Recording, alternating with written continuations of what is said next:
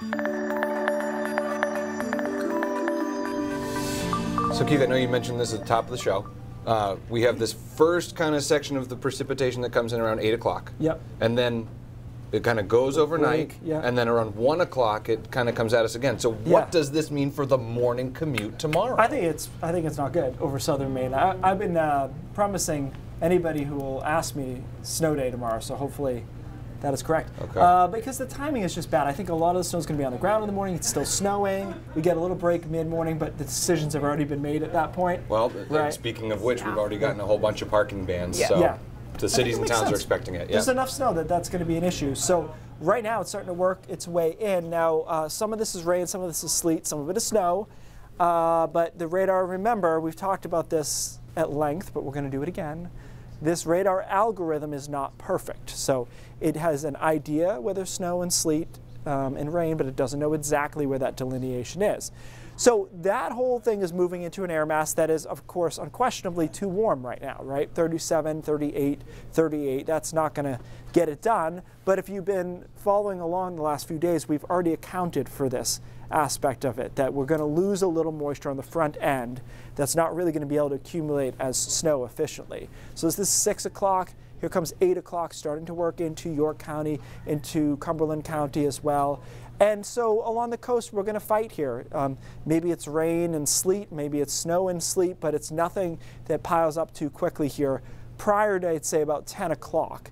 And then after that, we all get colds enough. We're in the low 30s. The wind turns north, and now we're really cooking here, because this is where we're going to do most of our accumulation overnight and into early tomorrow morning. And so here we are at 1 o'clock, 2 o'clock, and then now 6 o'clock. You can see we've still got some good bands along the coastline, the mid-coast, into down east Maine especially. And then here's that break, late morning through about the middle of the day, and then a second wave comes in, tries to give us another hit of snow, say noon to 2 o'clock, and then that's it. We could pick up another inch, inch and a half with that, but I think kind of what you wake up to over southern Maine will be the vast majority of what we get total. So 3 to 6 inches is what I've got broadly all the way into down east Maine. 5 to 8 is the jackpot area here. And you'll notice that we stuck with this shading along the coastline that's lower than inland. And that's just because I think we will have trouble initially with the snow. And so you figure you burn an inch or 2 inches with kind of garbage front end snow that doesn't accumulate, and that comes off the top. So you end up with that. And then 1 to 3 into the Bangor area. So we have a quiet weekend, and then you probably already know we've got a couple of more storms coming. I was very close to having a map for Monday's storm, and then the computer models shifted it way east, made it a coastal snowstorm instead of a mountain snowstorm, and I said, you know what, we can't do this. So there's a storm coming in Sunday night into Monday for sure. I just don't know where that mix line is. And then another one Wednesday night into Thursday. That looks like a pretty big magnitude storm. So either way, we've got these 3 storms in under 7 days, and that's why you tolerate me the other parts of the year, just for these rare weeks.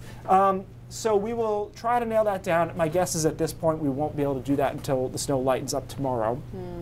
But yeah, you know, this is not a blockbuster, but a solid 6 inches of snow is 6 inches of snow. I know Mainers like to be Mainers about it. It's just a dusting, but it's good. It's decent.